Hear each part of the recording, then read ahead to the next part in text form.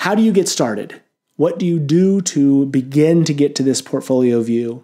So the first thing you need to do is assess the state of your existing files. And I'm using this word files because I want to include organizations that may have file cabinets full of paper, which still exists. So you may have lots and lots of paper contracts or lots and lots of electronic contracts, documents, just all over. We'll talk about that.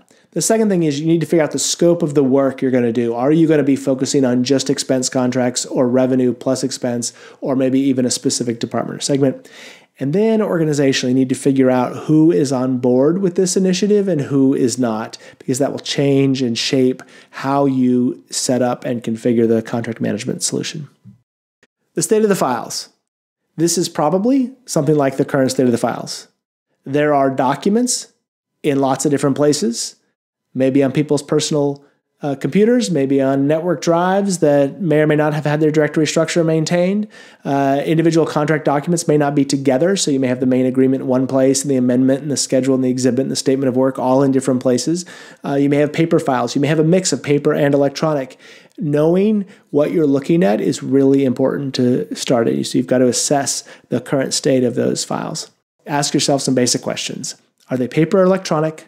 Where are they located physically? And by physically, I mean like on what computer are they located if they're electronic, or if they are in paper, what their physical location is.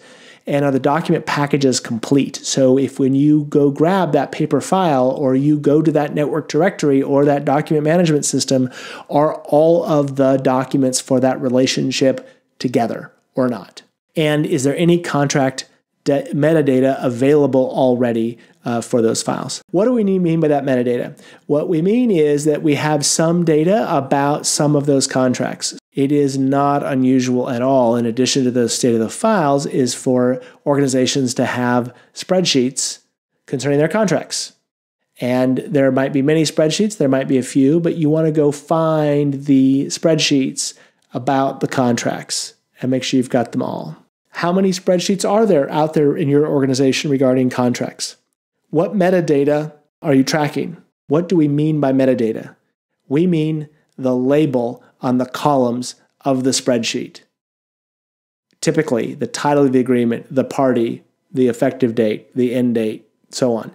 Now, the problem is spreadsheet can be challenging in terms of capturing that data because of some limitations of the spreadsheets, but you want to make sure you know what metadata is being tracked, and notice whether the spreadsheets, if there are more than one, whether the metadata, the column labels are the same across them or different, and do those differences matter? How current are the spreadsheets? When were they last updated? If the last contract that's on there was from 3 years ago, they probably aren't up to date, but getting information about their maintenance and their currency and their accuracy is really important.